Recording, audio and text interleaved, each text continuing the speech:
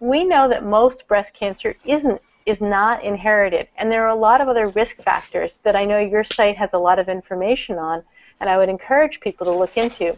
Being overweight contributes to increased risk, drinking too much alcohol, taking extra hormones, especially after menopause, and there are other risk factors that people should be aware of. So we might see a single occurrence of cancer in a family, and that's most of the cases. They're not usually inherited, and the onset is later in life. And most of these people don't have an increased risk beyond the general population risk. Dr. Steiner? Please. Dr. Steiner, can I ask a quick question about that? What Yes. about for women? What about for women who have undergone fertility treatments, in vitro, Clomid? What are their risks? Question. Yeah, the good news is that those women are not at increased risk, probably most likely.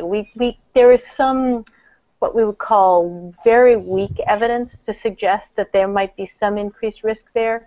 But for most of those women, just as for women who take oral contraceptive pills, birth control pills, there is no increased risk. So that's great. The hormonal risk comes from taking hormones after menopause, estrogen and progesterone, that women take after they've gone through menopause to deal with hot flashes or other symptoms.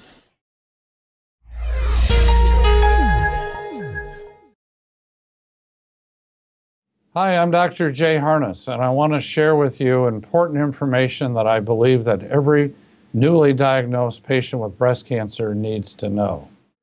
I'm a breast cancer survivor. I am a breast cancer survivor. I am a breast cancer survivor. And I want every woman to know about personalized breast cancer treatment and the genomic test. A test that helps guide a woman and her doctor to the best treatment options for her. Pass it on.